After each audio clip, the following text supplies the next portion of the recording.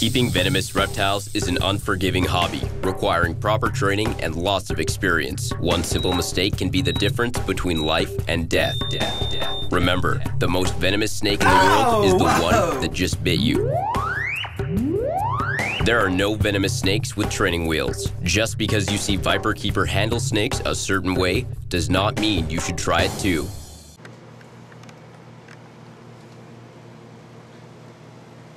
Oh, hello there, big girl.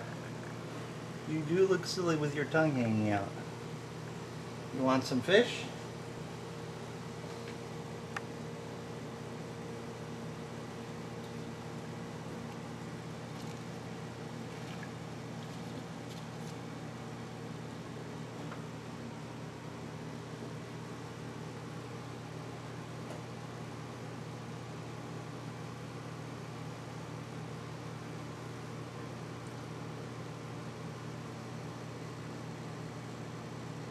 Uh-oh.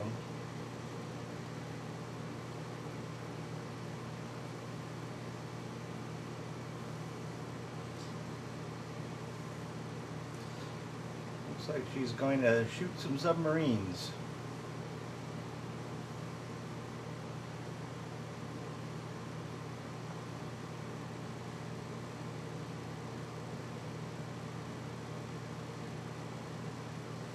Well, I hope so. This is the first time I've filmed. I hope it doesn't freak her out. That and having the cage open.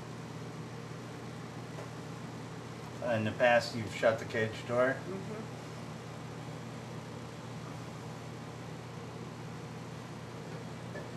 Yeah, that could be a factor. Well, let's just close this just to see if we can make her comfort level go up a little bit. And then I'll, if she heads down there, I'll go ahead and open it up a little bit more. So we have a water drop free view.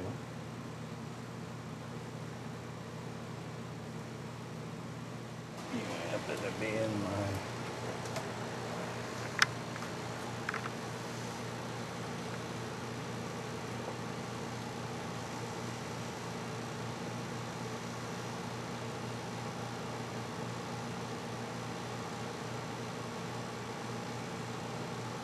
He's not as shy. Wham! Wow. They are good.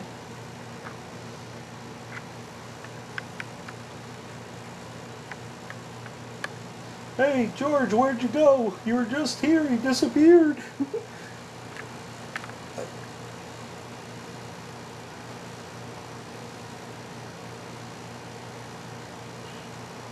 She's got the lock on the fish, but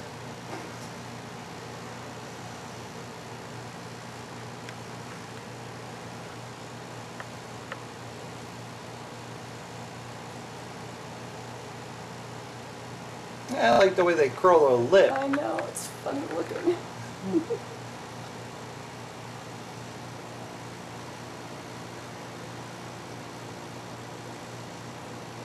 Oh, so she's got a fish in her mouth. Good going, Mom. Well, it's unlike those other guys that got these big peckers in their throat. He has involuntary twitching because of the fish flips. Yeah, you can actually watch as the fish goes down the throat as they keep flipping in there. Poor fish. Okay, Mom, I'm sorry. I don't mean to freak you out.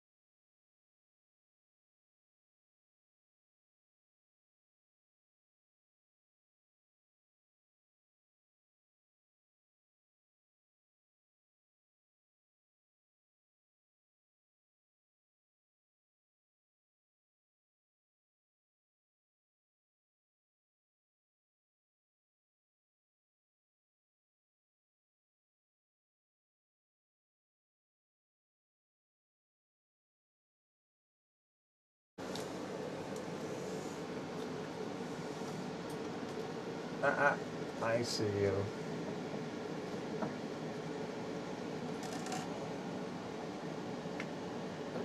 There's one flipping and flopping, but I ain't going for it. Maybe he will.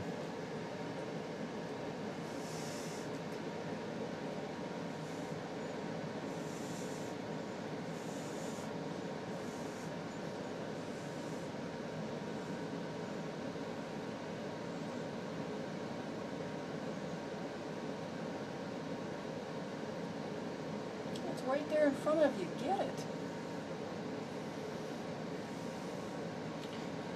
I really like him in the water. You moved, he turned and stuck his tongue out. You are really silly.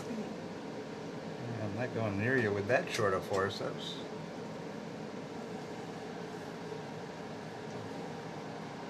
What's your problem, huh? You want my pig?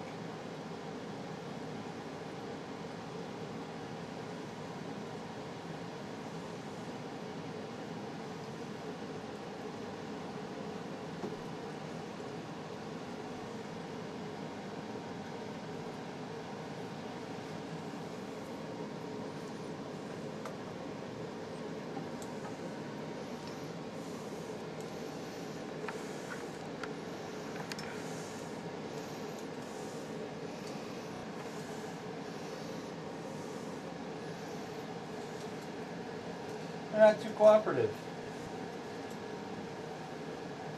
Well, they are when the camera's not on, of course.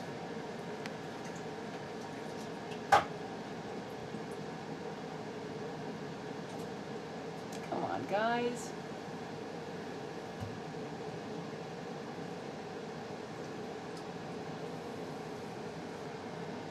We got some nice, tasty fish over there. Go eat.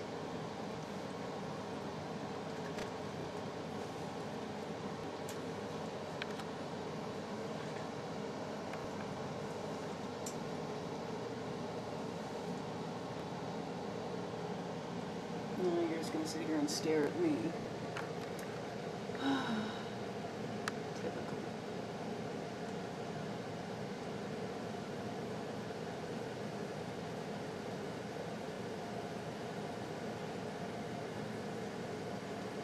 Oh, Mom's neck is swollen.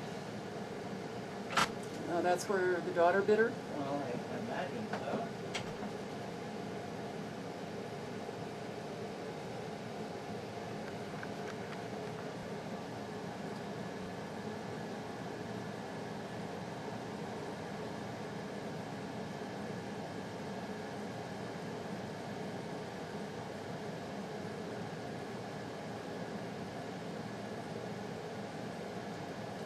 Come on, you little turds, go eat the fish.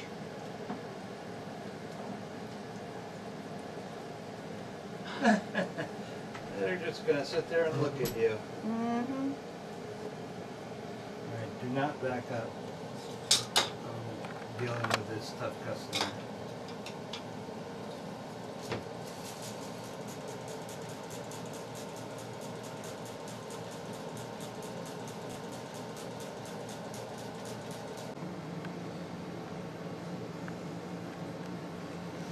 This is a very large male Malayan pit viper. He's going into shed and is very thirsty.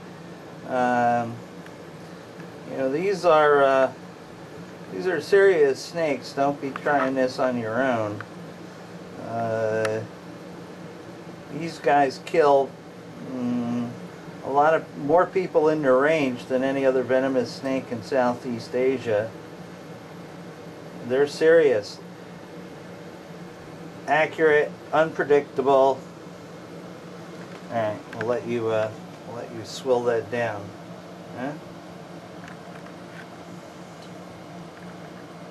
Get enough?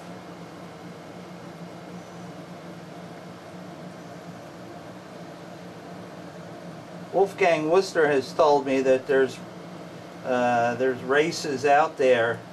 I'm sorry I'm getting your face wet. Another frickin' tropical snake, rainforest snake that doesn't like his face wet.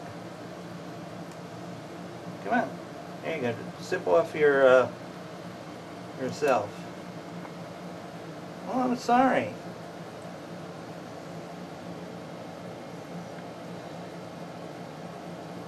We don't see him very often, so this is nice.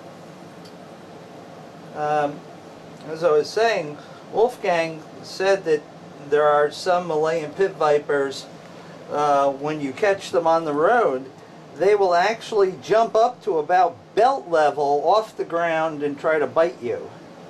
So these are serious, serious bouncing Betty landmines. You can look that reference up.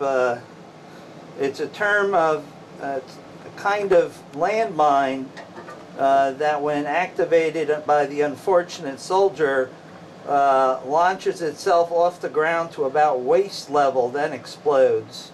It doesn't take your legs off, it takes your midsection off. You know, most landmines are just there to maim you for the most part, and they do a damn good job. Because a live soldier takes more resources than a dead soldier. So the bouncing Betty was just meant to kill, because if you took shrapnel in your abdomen, you know, on battlefields past, chances are you didn't make it to a medical unit to be patched up. So these guys in some areas are just like that. This is not full. Stay back from that one. Oh, believe me, I am.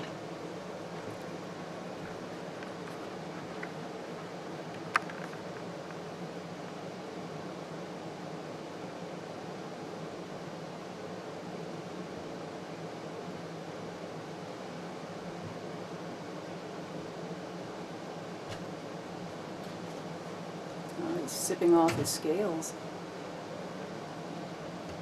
Now notice I'm trying to keep my fingies out of the way of his pits. He doesn't like to be touched either. Otherwise I just hook him over. I know you're getting your eyes wet and you don't like that. I'd hook him over and stick his nose in the water dish. But he gets very unruly when I hook him. So I don't like doing that.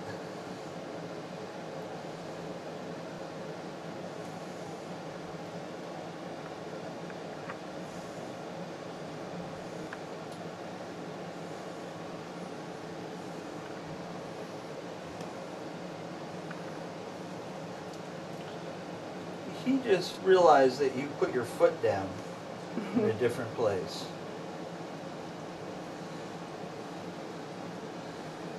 Come here.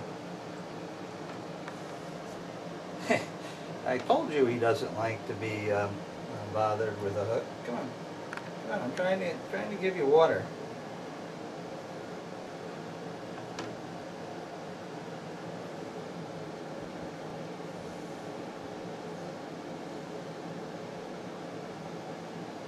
Here. Here. Look, you're not helping this cause, you know?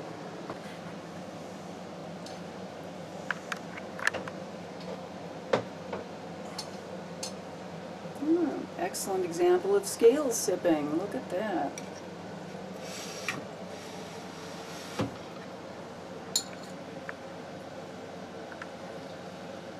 If you can't, easy, bud.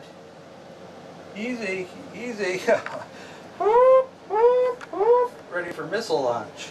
I was going to bring the water to the horse since the horse didn't want to go to the water itself, but all right, calm down. Calm down, have a sip.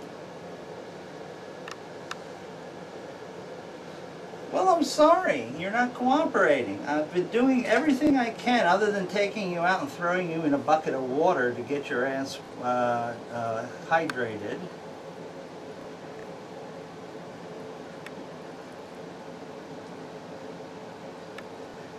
These guys really have a pointy end. Look at that lance-shaped head. That's why they're called, you know, they used to be called the Asian lance heads. Actually, if you look phylogenetically, that is, you know, who's the ancestor of who.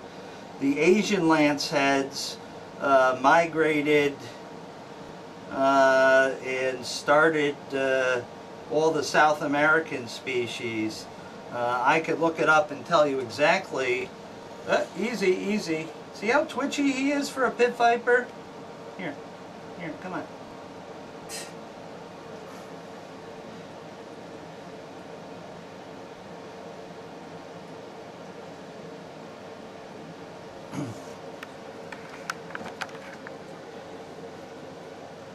I'm not leaving that open as I walk past.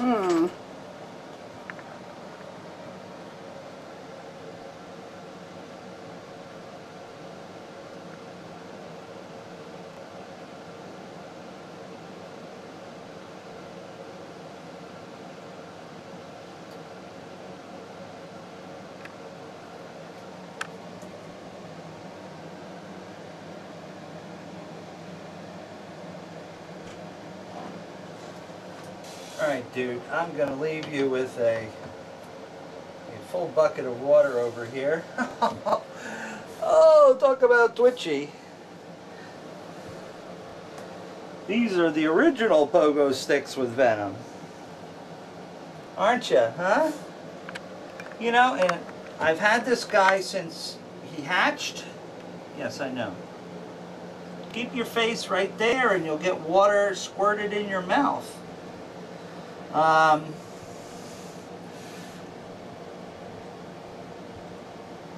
You don't like that, huh? You have to rub your head alongside to see if you can trough it up. You know, I have a filling station here. I'd be happily, you know, squirt it right down the chute, but he's not cooperative.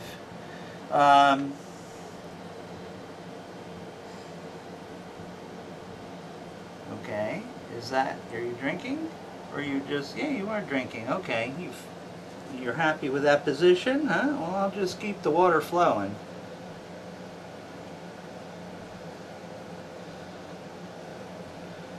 Boy, oh boy, the slightest thing sets him into defensive motion, huh? And, you know, I hardly ever bother this guy because he's exceedingly dangerous, and I don't stock anti-venom for these guys. And the nearest supply would be the Kentucky Reptile Zoo. The second nearest supply would be Miami-Dade Venom 1.